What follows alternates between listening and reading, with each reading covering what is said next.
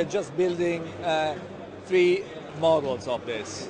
They're going to cost, and this is not what I said, €3 million net each. The spectacular thing is that it's a street homologated car. It's a car which is the fastest we've ever done with street homologation for Lamborghini. It has 750 horsepower, 12 cylinders.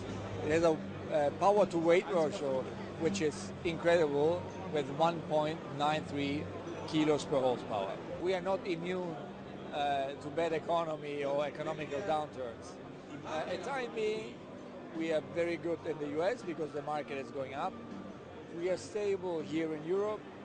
And there are some markets, you can see all the Mediterranean markets, it's bad for us, but it's not bad only for us, but for everybody. Southeast Asia is pretty strong still. So we have to wait, we have to be prepared, we have to react fast if something happens.